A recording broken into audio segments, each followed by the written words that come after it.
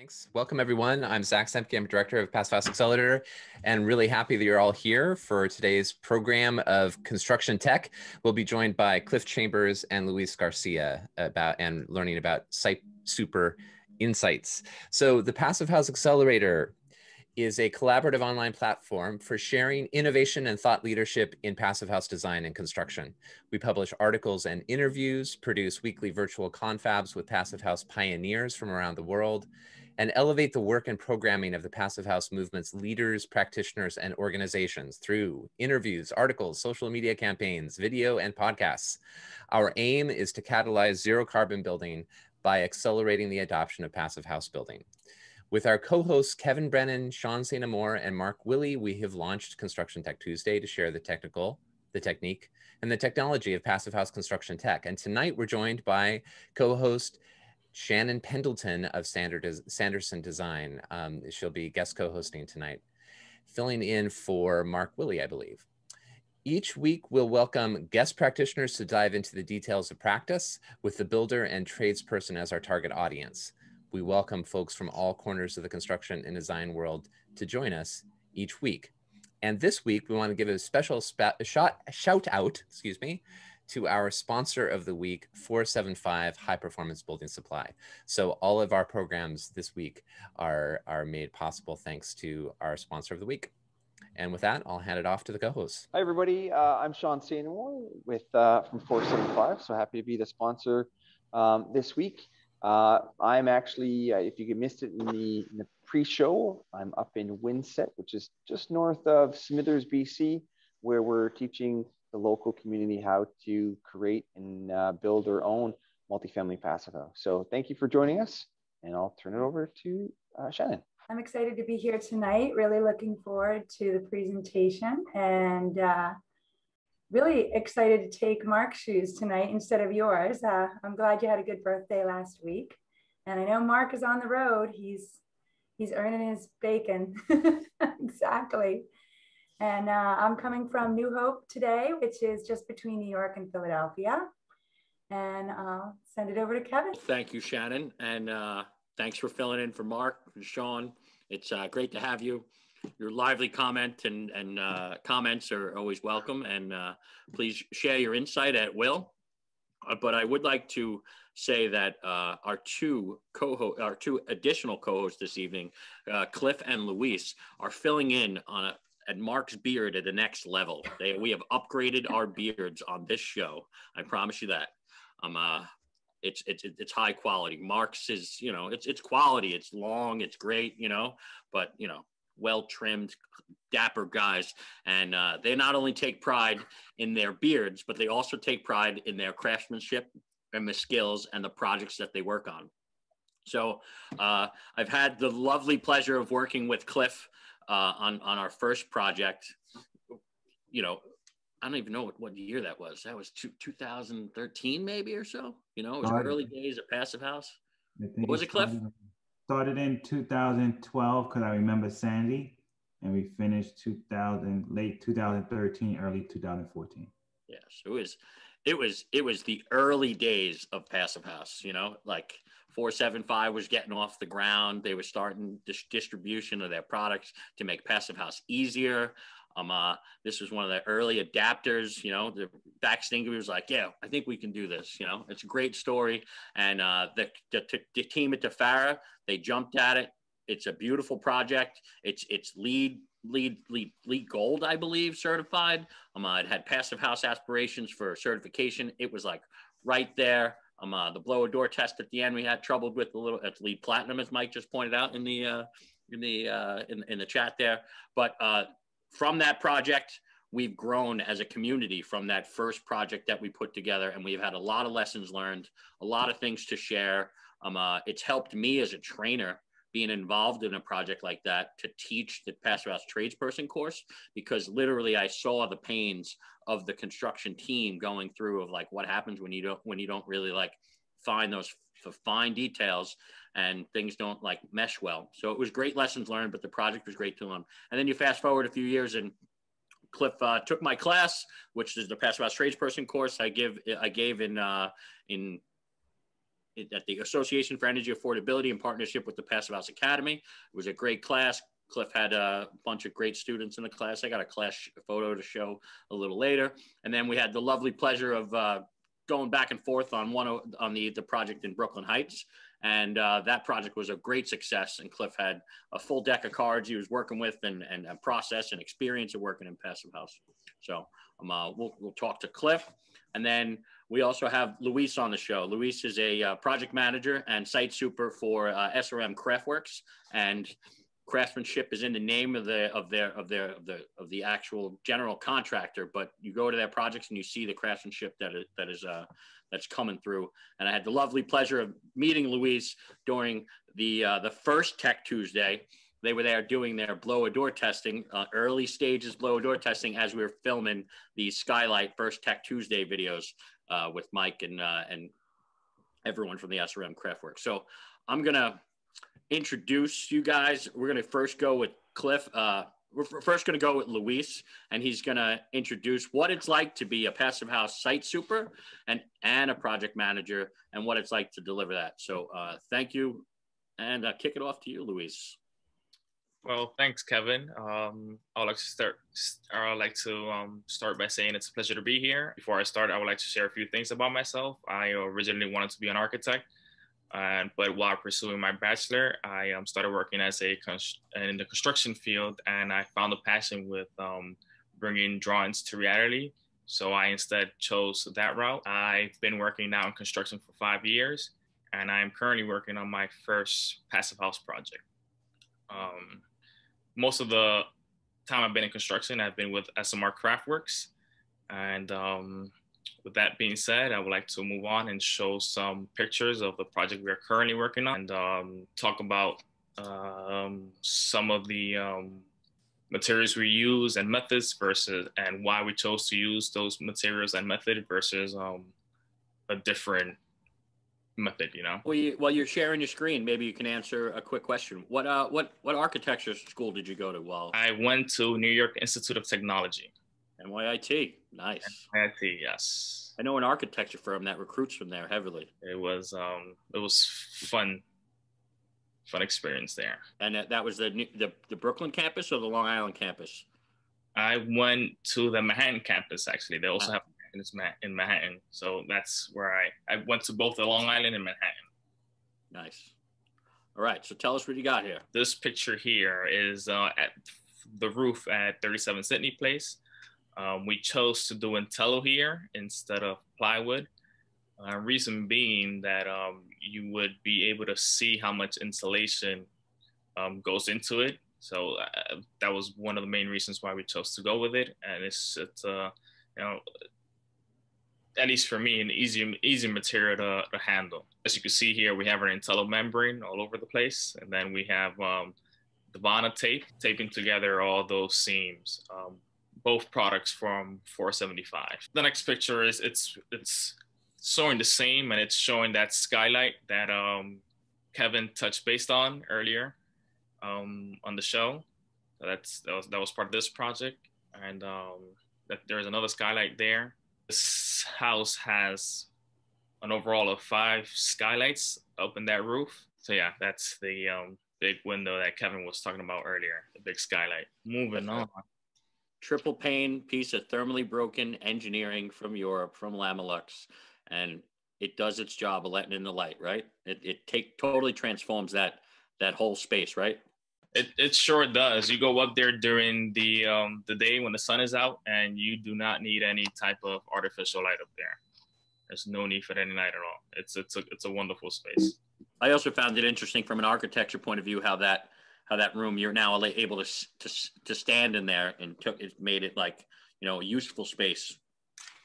Well, yeah, it's made it where you could actually walk underneath the skylight. So there's a good amount of walkable space there. So that was a plus within that space and the use of that skylight. So the third picture I'm showing is how we go about doing our passive details before we actually do our structural work. So what you see, the black there, that's the Viscon, and we would put that before we put in that C channel. And an issue we encountered there was while we prepped everything, which we thought was good, then came the steel guy. He came to install the steel beam, and the steel beam wasn't sitting flat on that surface. So he had to take it out. We had to make sure prep the area properly again, which consisted of, regrouting, chipping away, regrouting, and then putting more Viscon again. So, after that hiccup, we learned from there how to properly deal with the installation of these beams. And this picture here is showing, we had could have used Viscon or Intello, since that wall there is a party wall. So we had the option of either going with the Viscon and Intello. We tried the Intello at first, but during this stage of the project with heavy demo, there was a lot of debris, a lot of heavy demo happening. So, it started to rip away at the Intello, and it was not working out with all the subs there doing demo. And so we, after this, moving forward, we ended up just using the Viscon. That's great. A little bit of trial and error. That's how these projects happen. Absolutely. And again, more pictures of just showing the first beam there. You can see, I don't know if you can see, it's very difficult to see, but there's insulation in between the brick and the LVL, passive detail, and it's just some prep work beforehand. It's typical window detail. For a passive house, we have our plywood box. Then you see there is that yellow caulk that you see is a Stowe product. It's from Rapid Seal, which we like using because it's thick. It comes in a caulk and a sausage, and it covers areas up to 3/4 of an inch. So that's always a plus, because you deal with a variety number of sizes of gaps. And you could also see the Viscon there slightly. So that's us just making sure that plywood box is airtight to the barrier. And then your window install. You see all our tape from 475. We have our Contega tape there, the white tape.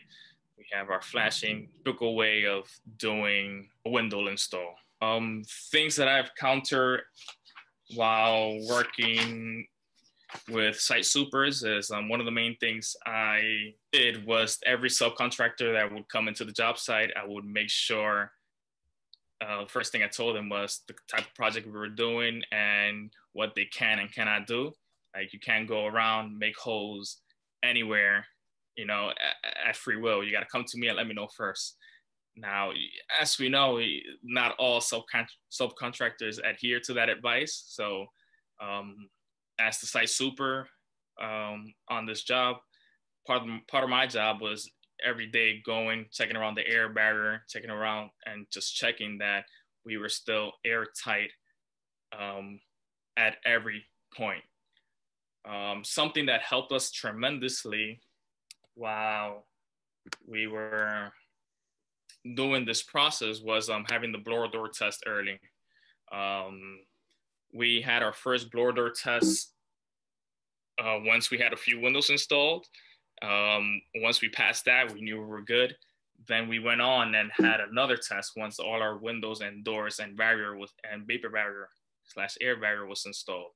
And we passed that. So we are 99.9% sure that once we come to the final blower door test, we will be good, that we will pass. Few people that have helped me throughout this process, it being my first, is Andrew Fishman. He's the president of SMR.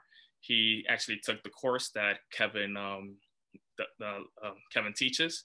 So he's been the second eye on the project. He comes and, if not daily, at least once or twice, he comes every so often, and just, he's the second set of eyes. And another person that has helped me tremendously is John Mitchell. He's from Building Type. He's our consultant on the project, and he has been great with any questions we had. He would answer them in a timely fashion. He was in the projects from the beginning, so he would, call me and let me know, like, you need to watch out for this. He would come to the job site, review it, make sure that everything was being done properly. And there was even certain occasions where I had a question or anything, and we would get on a FaceTime call, and he'll help me through the issues. So overall, it's been a great experience, and it's thanks to those guys. And moving forward, I mean, I would like to say that because of that, and the main things that has helped this project move along is being on top of the blower door test, and just making sure overall that all the details are as needed or as they need to be. Because I mean, working on the field, not everything could be done as drawn. I mean, that's just almost near impossible. There's always hiccups, and there's always readjustment. And having the right team has helped me a lot. Having Bax, John from Building Type, they have helped me a lot throughout the process. So I want to thank them, and thank everyone that's been a part of the project. It's been truly a pleasure. And cool. Yeah, that's all I have. Well, thanks, Luis. Nice. We appreciate Great presentation, Luis. Very nice. Thank you so much. It was really fun to hear you talk about this tonight, and also last night talking about your first Passive House project and how it's going to set you up for a smooth delivery next time. It's great to share those lessons learned. We've got some questions that came in from the chat, and Ingrid added to her question. She wanted to know what influenced your choice, but then she had another question. Ingrid, if you're there, can you unmute and ask your question to Luis? Sure. It's for both, but I understand that Clint is going to present later. What drew you to Passive House design? Because I know what my interest is as a home builder, and here in Detroit, don't see a lot of either retrofits using Passive House design principles or new builds. So I know what drew me, but what drew you to Passive House design? For me personally, the idea of minimizing the amount of energy you use, it's a big plus.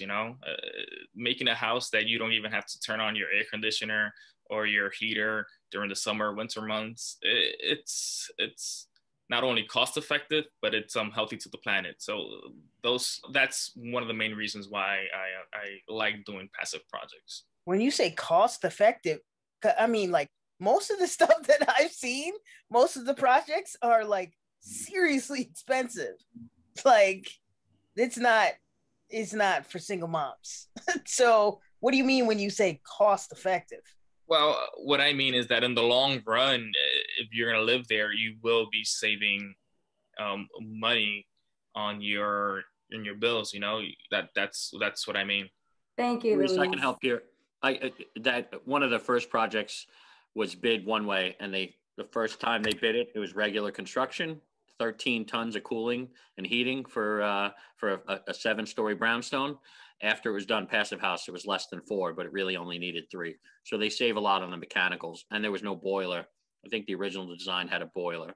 So when we're talking about these gut renovations of these luxury brownstones, it makes it a little cost effective on that side. When you're not investing in a boiler and cooling, you're investing in the envelope. And, how you finish it is how the clients want to finish it, so that's just something to share there. Does that help, Ingrid? Yeah, sure. I never know when I'm allowed to speak or not, but yeah, sure. Ingrid, I'd love to connect with you after the presentations offline, because I can show you some great examples of what I think you're looking for. Kevin, do we want to continue with the questions, or yeah, sound good? We'll jump to Cliff here, and we'll tell his story, and then we'll open it up to questions and keep that open conversation going that makes this Tuesday, technical and welcoming. So. Hello, everyone. Good night or good evening, depending on where you're at. A little bit about myself. I think I've been doing construction technically all my life, getting paid for it for about 23 years now, managing projects for at least 15 of those. I love what I do. I think it's amazing. Just to see a project start from the beginning and see it transition to something completely different at the end, I think is just amazing for me.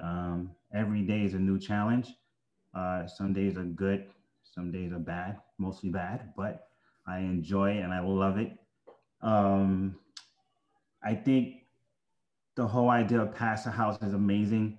I believe we do need a good team, a strong team. I believe I couldn't have done any of the 2 projects without the Bax Ingrid team. It's just an amazing group of people over there, as well as Kevin. And I will always push, I believe, if you're going to do a project, what's really important, I have like 5 items. I think just getting educating and teaching and understanding before you even start a project is extremely important. If you're a client, an architect, or just trying to get an idea, because you don't want to dive into it. And as Ingrid said, spend a ton of money and not know exactly what you're doing. So to get educated is extremely important. You may not like what you're learning or may not fit for you, but it's really important that you get educated first, because it's extremely difficult and it's hard to pass on information to people who don't know. So with that being said, my first project was 88th Street. I did that with the Bax Ingrid team. Sohi and Mark, I believe, was the designer on the team as well. We had Kevin. In the beginning, honestly, I did not have a clue of exactly what was being done, because I was thinking I'm building a conventional build. Midway through the project, I had a better understanding, and I should have had the knowledge at the beginning of the project, because I believe that we could have resolved a lot of our issues in the beginning. We were able to hit our numbers, and it was an amazing project, but it was really difficult. As we had a discussion last night, and this may sound kind of funny, I know I'm really dry at jokes, but I run a large daycare babysitting service for adults. So I have to teach grown men who've been doing it for 20, 35 years on how to actually do everything completely different. And this is really hard. I think this is probably, I have to talk to my company. I need to get paid more money because I don't get paid enough to teach. It's almost like, you know, being at a psychiatrist, and they don't want to change. Once they get the concept, they understand, then they're all on board. So my second project was so much easier because I knew I can control it, pick the subs that has the understanding, and it was so much a smooth transition on the second project. Even on the second one, it's still difficult because you're now trying to train or change people of the way of thinking and building. And that is always going to be difficult, no matter how hard you try. There was a lot of hiccups at the 88, but we did it. It went through. My second project was at 105 Willow, which I believe went amazing and smooth because I really understood the products that I was using. I understand testing. You need to test in the beginning, test in the middle, test at the end, and keep your data. It's just constant testing to make sure. So if you're installing your windows, installing your doors, you test again just to make sure that the numbers are not changing at all. Because it's really difficult to maintain and keep these numbers. Once you get all the products in, I believe it might be expensive, but you do save your money in the long haul. Depending on if you're looking at this project, it's an investment, it's a long-term investment, but it definitely works. And once you start building this way, you will continue to build. My own home, I don't install windows or doors the conventional way that I used to do it. I constantly do it the way I was taught at the Passive House teaching class. I don't do it anymore. I try to eliminate as many holes penetrating out of a building. It's just something, once you get used to it, you're gonna always constantly do it. It takes some time, but again, education and teaching and training will get you that point. Awesome, Cliff. You can't unsee what you learn on the site. And then when you take pride in what you do, it's tough to do it the wrong way. It's tough to let other people to do it the wrong way. Once you initially start a project and you tell the guys, women, whoever's on board exactly what's being done, and you either hold their hands or you force feed them. I normally take people in the back of the room and beat them in their head and say it has to get done this way, or throw them off the building. It will get done.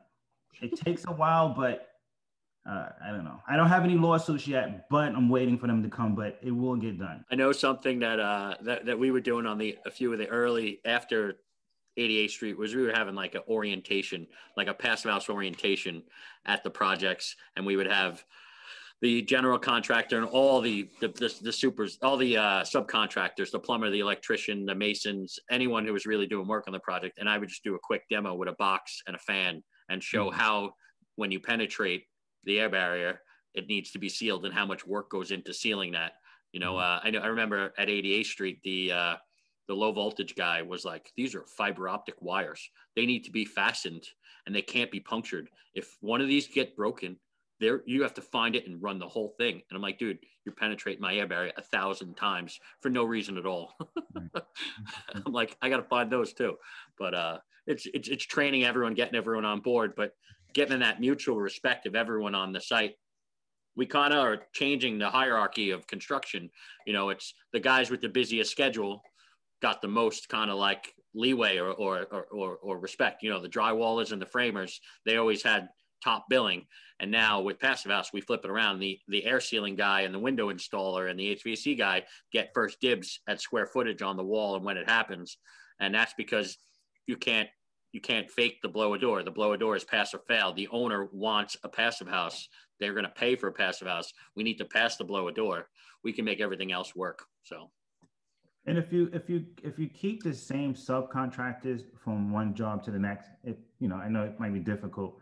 They get to understand that once they do it one time, they will continue to understand what needs to be done. When you're constantly switching subcontractors, it get a little bit difficult because they don't know exactly what they want to do, and they fall back into the same mode of what I want to do, what I used to be doing for the past 20 odd years. I know it's great because I'm a subcontractor for Taffera. We're working on 2 other Passive House projects in the neighborhood as well. And it's great to see the same electrician and the same plumber because we see each other and it's like, oh, all right, I'm going to give you gaskets and grommets. You're going to make the holes in the right spots. HVAC guy, all right, you're going to put the ERV in this spot. All right, remember, we need to make sure we need space to tape behind it, or do you want a grommet or a gasket to make it easier? Do we have enough space for insulation? And it's great to have those familiar faces. But when you get a new face, it's easy when I'm there doing the work. But when you guys as subcontractors, like the 2 projects you guys worked on, like you're filling in with John. So now you guys got to fill in as that teacher and trainer.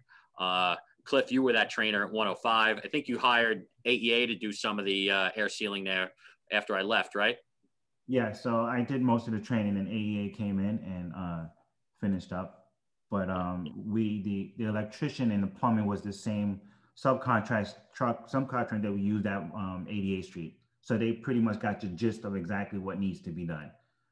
So yeah, the AEA finished up for us. Yeah. And for like, as far as you guys go, for like, you guys run a unique operation in that both of you guys are site supers. So you get to supervise all the work that happens, but also you're project managers. So you got to keep track of the schedule. Is there any advice you can give to people in the crowd about how you manage both scheduling wise and sequencing air barriers and blow a door tests and things like that? Little sleep on the weekend or little sleep throughout the entire project. You're not going to get any sleep. Just going to be busy, busy, busy. I know from working with Cliff, he has that first in, last out leadership kind of thing. He's the first one in the project. He's the last one to leave, even though he's got other things pulling him away at home. He just wants to make sure the next day is set up. And I think that is where the quality starts. And everyone that works under you as a subcontractor respects that. And they come to you and ask, can I work here? Whereas under other formats, it would be very difficult for me as a subcontractor to come in and screw up your work because I would feel very guilty that I screwed up your schedule. Well, I ruined your weekend because I made a bunch of holes or didn't respect the rules of the project. Mm-hmm. So I know it's great to have you guys as the on-site, and I've seen you guys work. You guys are working the project. You're walking around. You're from top to bottom. I'd love to see your Fitbit numbers of how many flights you make. 2,000 steps a day. How many steps? I'm average around 15,000 a day. Nice. I don't know if you remember that at 88th Street, I had the guy Nate working for me from AEA, and he was an early adapter in 2012 of Fitbit. So he just got one. He's all excited, big soccer guy. And I think one day at 88th Street, he covered 77 flights of stairs going from the basement all the way up. And you know how we had that staircase, the temporary staircase. He was like, I did 77 flights today. You know how crazy that is? I was like, yeah, it's a lot of work to work here. All right. I think I'm done with my I want to remind of one more piece of advice he had from last night, and that was getting a blower door to have on site all the time to do the air guided ear sealing instead of paying for a third party every time. Did you mention that yet? No, but I agree. I don't know what the cost at that time. I think we purchased it. I think it was $1,800. But if you hire a third party, I think they charge anywhere from $400 to $500, depending. You pay for it 4 times if they come out. So if you're constantly testing at every aspect, it pays for itself. So if you're going to do more than one passive house, you purchase the blower door at the beginning, you own it, you are trained at Kevin or another air sale course, and you just constantly do it, and it pays for itself. So you can test every week, keep the data, so you're not waiting. It will work. Definitely work. I agree. One thing to point out too is you can find them on eBay. They're sold used throughout the country. Some of my equipment I bought used from people who went out of business as home performance contractors or whatever it is. So you can get a good deal out there. And then one thing I suggested to my local New York Passive House chapter a while ago, and it just never got off the ground, was what a lot in California, the utilities sponsor these lending libraries, where as a contractor or homeowner, you can borrow tools like a tool shed or so. So if you're involved in one of these passive house groups, a group of people can put together some money, start a tool shed, and then that organization has a blower door that you can borrow or rent and then share it. Would be great too, because not everyone has a project going on at the same time. So just something to think about. Those little things could help contractors. I always said smart tools in hands of smart people equal progress. And that's what kind of the technology part of this Tech Tuesday is really about. So and blower door testing is so easy. A knucklehead fireman can do it. I always laugh when I see like architects and engineers be like, oh, that's a blower door. I don't know how to use it. It's like, calm down. It's just a fan and a pressure gauge. We can get this down. I was 19 when I first started using it, and it's pretty easy to teach somebody. So. But it's a great tool, and it has to be practical. Smoke sticks and touching and feeling the air leakage is really where you learn how the air barriers are going in and where the mistakes are. Luis, you guys had the building type, John Mitchell and Ed Mays blower door for a while, right? Yeah, we had it running for a couple of days. The first try, we had a few leakage, so we just had it on, and we spent a whole day just walking the job site, feeling for air, smoke sticks, and just patching up every area that we found. So that was very helpful. And from, I'm one of I took place, I helped try and find those. I did the blower door test at 88th Street, and then we tried to find all those leaks, and it was true group effort. Everyone from the electrician to the plumber to Cliff to the site super, everyone was looking for leaks. We had the subcontractor Sam had his nose out. He was finding leaks. It was great. And even the plaster guy, you remember the plaster guy? He was Tad, he was great. He was like this. He was an organic farmer, and during the winters, he made custom plaster pieces that were replicas of historic things, real craftsman. And sometimes he'd walk around with me for 20 minutes finding leaks. I'm like, don't you got something to do? He's like, no, but this is interesting. This is science. So I'm like, this guy was the best. But my tangent was kind of like, everyone's got to find the leaks, have a little bit of buy-in, and it really makes it improved our process of building passive house, because we spent the time and the pain of trying to find those leaks and knowing like, oh, once that drywall goes up and the finish happens, you don't get another chance to fix that. And then you have to undo somebody's work. Nothing takes the life out of like somebody when you have to redo work. It's almost like their soul is coming off the wall and their efforts are being untaken. And just you see people around. And when you start undoing work on a construction site, the morale goes such, and then daycare starts, right, Cliff? You have to have meetings, put the feet up. You have to get meetings, and there's change orders, and It's expensive. It's Change expensive. orders. Don't talk about them, all right? Those don't happen. Do they? All right. So let's kick it off to Sean. Do we have a question queue? What do we got? On through that ball to me, Kevin. So I just want to say there's a lot of questions coming in off of the chat. Sean, did you want to say anything about the presentations or? No, it's fantastic. And again, it's really nice to have the view, talking about high performance buildings and passives from the site super. So again, Cliff and Louise, thanks for your insight. And again, I mean, I had a construction company for a while in that glorified babysitter role. I get it, and you guys are doing a great job. And I think, that the best part is not having to manage job sites, but training and teaching and mentoring people how to do this, and that changes the culture of the job site. It's not just about ticking things off, but also like doing things in the right order for the success. And the success is a little different now that you're trying to improve on the air barrier. So good stuff. Appreciate it. Great insights. Well, and putting up with the guys who don't want to learn new tricks, and then putting up with people like me on the site who get so excited about the blower door, Kevin, that I know it. You get both extremes going there, and it's tough. So I take my hats off to the site supers. They have to deal with everybody. So one of the first questions we had coming in when Luis was still presenting was from Hans in Toronto. Hans, are you still there? And would you like to ask your question? Yeah, it's actually a Proclima related question about Viscon. I saw that it was applied like in patches. And so I was actually wondering if it can be applied over the entire area, if that makes any sense. Well, we actually use white Viscon and black Viscon. So that's what you saw, the white Viscon, and then some of the areas where we didn't have white at the time, so we just opted in and used the black because that's just what was available. But you applied it over the entire inside wall, or?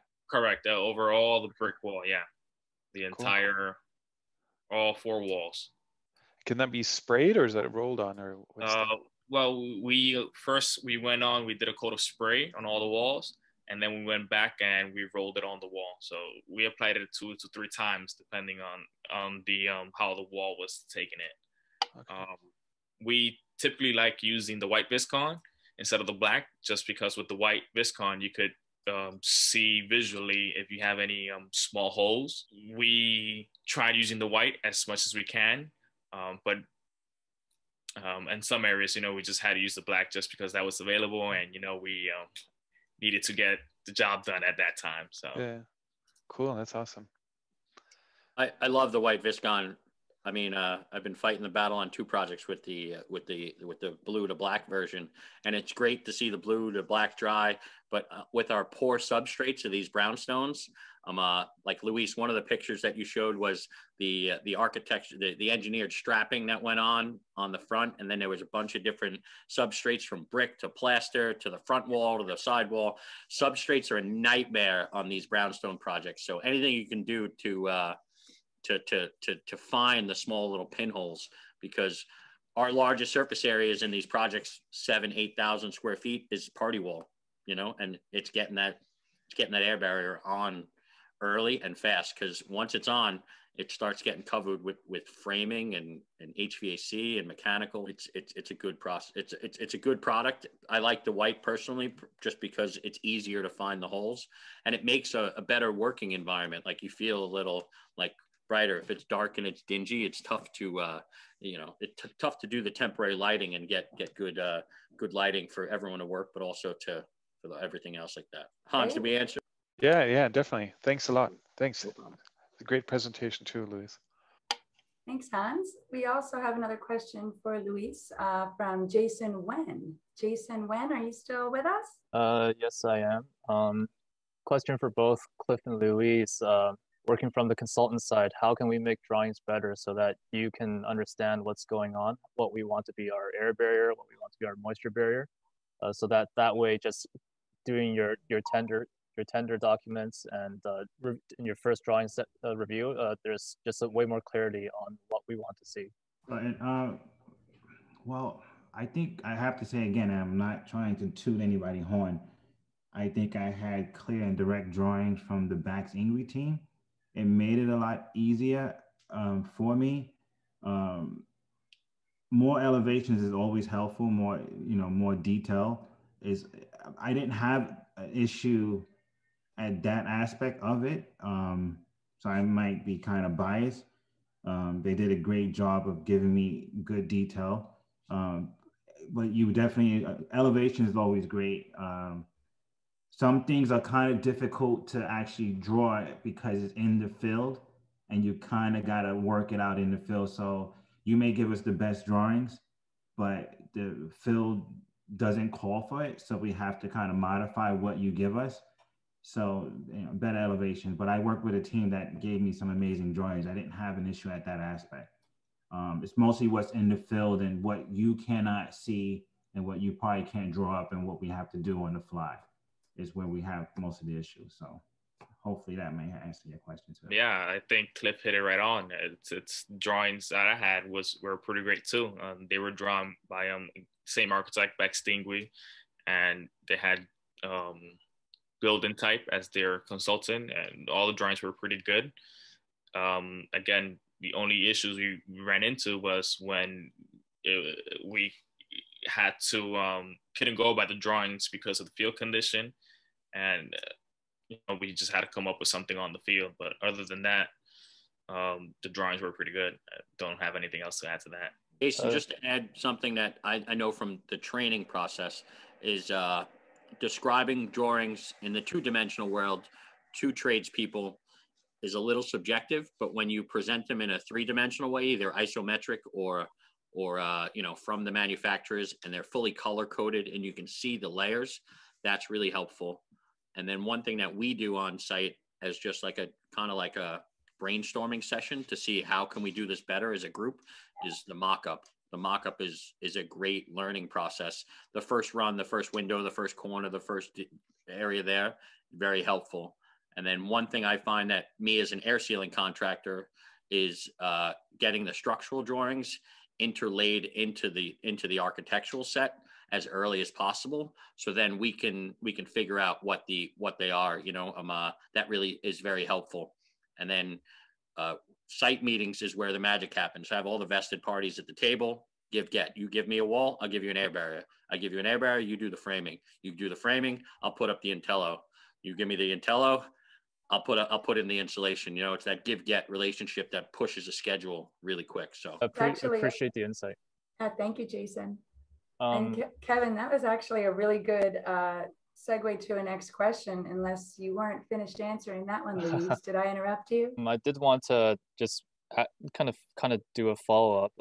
And it's good to hear that the drawings that you worked with on your passive house jobs are great. But when I work with tons of code minimum projects, tons where there aren't blower door tests, but the code still calls for a continuous air barrier anyways. So really, to me, there's no reason why these passive house processes of mock-ups, detailing, like red line, blue line, can't be transferred to a code minimum project. And from Luis and Cliff's perspective, what has Bax Ingwe done above and beyond your other code minimum projects in terms of their processes and drawings that helped you achieve the goals? I'm gonna go first, Luis. Let me see that last. Not sure. I mean, again, I'm kind of biased. I had an amazing team, so I'm trying to think of what they could have done. I don't know why. I don't think I can answer that question. I didn't come across those issues. I don't want to give you a false information that I didn't have. It was difficult because I didn't have those. Damn it, Mike. Because you guys don't work on code minimum projects. No, I don't think so. We don't have. Yeah. I don't think Luis, you're working on it. Our project doesn't require that. Yeah.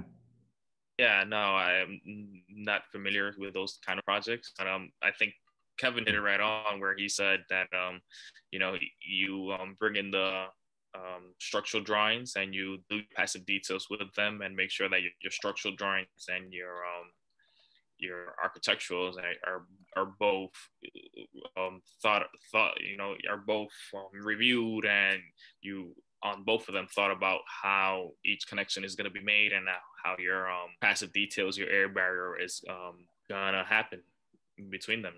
All right, thank you. Yeah, it took up a lot of time, but yeah, let's hope code minimum gets better as well to catch up to Passive House. The difference between code minimum and Passive House is the effort put into the drawings up front and the commitment of the team to hit the project goals. If you read the code minimum specs, it says continuous air barrier. The only way you make an air barrier continuous is by buy-in, accountability, planning, and making sure that everyone has a vested interest.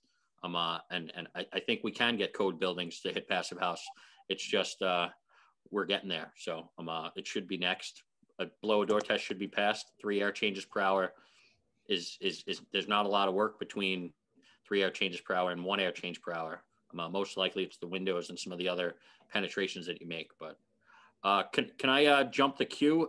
Reed question, and I just wanted to refer him to the prep work on the brick masonry of doing a fluid applied air barrier.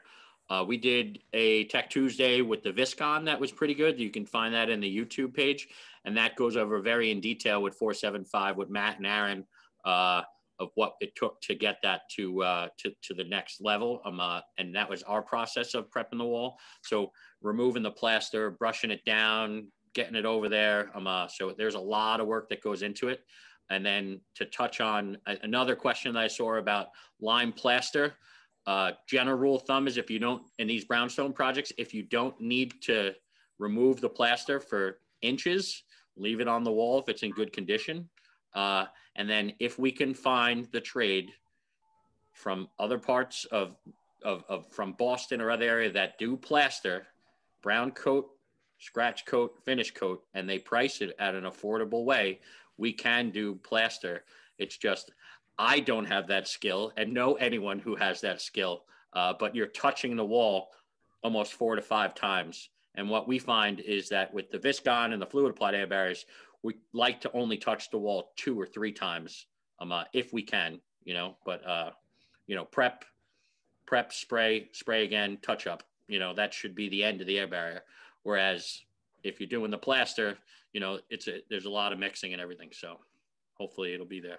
I think Michael Ingwe wanted to answer a little bit of that question that was hanging out there. Michael, is that true?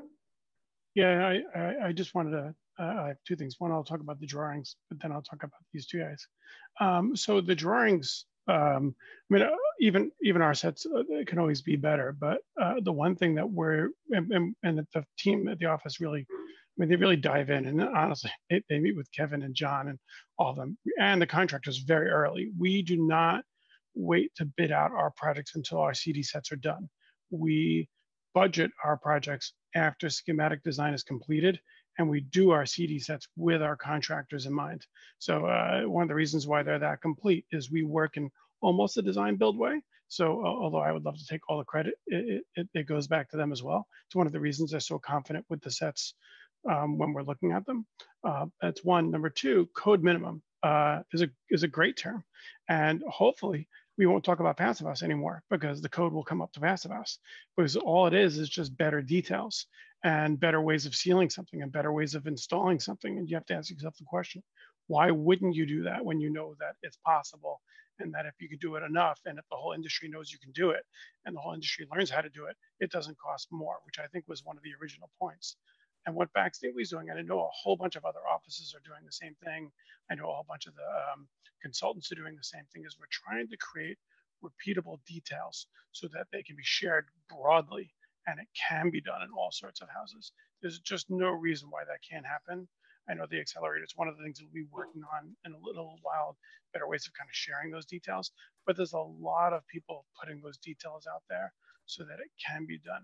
But then I'll also talk about Luis and Cliff, because in terms of site supers, they have a thirst for knowledge, and they want to learn and they want to do it better, and they're critically thinking about everything they're doing. I think, Luis, about that one day where you were going around with the smoke sticks and we had already kind of hit the number, and you're still looking for all the holes and where you could do it better. And, there was no stopping you. You're like, you guys were going to look for all the holes. You're like, you had the blower door, it was there, you were still going to look for it. And when you have that attitude as a site super, like anything else in the universe, everyone who's around you has that attitude. It's infectious. Everyone wants to be like you. Everyone wants to have that same attitude, and that's what makes, I mean, besides skill set and being able to build anything, that's one of the skill sets that I think sets the two of you apart. I think it makes a huge difference, and it's hard to value that. It's hard to quantify it, but it's one of the things that makes a big difference. All right, thanks, Mike. I think we should do, if you guys want to roll with it, your mentors, and then we'll kick it to Zach. All right. So, Luis, since you went first, we'll kick it to you as a shout out to your mentors, if you don't mind. Well, you could say Kevin if you want, Louise. You could say, don't be scared. He's my mentor too. That's it. I haven't paid him yet. Cliff, you got a mentor? Yeah, can I get him? He's right here with me. Get him. Go get him. He's going to be embarrassed. But this is my son, Hunter Chambers, and he's my mentor because he teaches me every day to be a better person and teaches me how to learn everything. He's have gotten me to read more. He has beaten me in chess. Even though I taught him, he's getting better than me. So I am blessed to have him as my mentor. And I love you. Get out of here. I'm embarrassed now. Thanks, Cliff. It's heartwarming. Thank you. You're welcome. Gorgeous, Cliff. Beautiful. You're welcome. I think you just presented my favorite mentor. If that's not the reason to do what we're doing, what is? Yes, it is. Thank you so much for that, Cliff. You're welcome. You ever bring him on the site with you? He came, honestly, no, the last two jobs that he has, but he's a teenager now, so he's embarrassed by me. And he is stuck in a room. And I always said I have two things. He is going to be a genius or he's going to be the Unabomber, because I don't know what he's doing right now. Two options. Really, really smart, or he's going to be in the news somewhere, because I got to get him out that room. I don't know what goes on in there. Congratulations, you have a teenager. Yes, I am with you. I have one too. Yeah, I have no clue what's going on in there. So, yeah. Nice job, Cliff.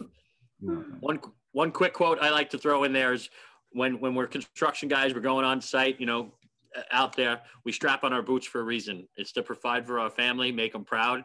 And the thing about craftsmanship and professionalism is we don't strap those boots on and leave those people at home to embarrass them and not do the best job we can. So when people are on site, they don't want to make mistakes. They want to do it right. They want to do it to the best. They want to do work that they can point to that building and show their kids 100 years from now and be like, I worked on that building. It's still there. It was a great performing building. That was one of the first passive house projects that ever started. Me and Cliff will walk by there in our walkers when we're older and be like, hey, remember that project, Cliff? Yeah, let's go to Central Park. Look at the birds. So thank you guys. On that note and bad joke, I'll kick it off to Zach, please. Thank you. All right, awesome. Thank you. So none of this work that we do at the Accelerator would happen if it weren't for the support of our sponsors.